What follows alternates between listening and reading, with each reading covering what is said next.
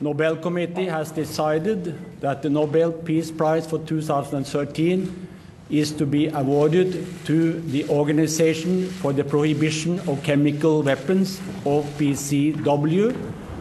We hear a lot about chemical weapons inspectors, but little about the organisation behind them that now finds itself thrust into the limelight. From its base in The Hague, the OPCW has been charged with overseeing the destruction of Syria's chemical arsenal.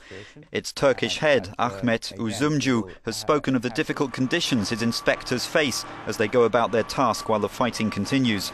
He's called for temporary ceasefires to allow inspectors to work in a more serene environment and achieve their objectives. Their mission in Syria follows a chemical attack on a Damascus suburb in August that killed more than 1,400 people. The Syrian government later agreed to a US-Russian deal to destroy its chemical program and allow inspectors in. The Nobel Prize will be awarded in December.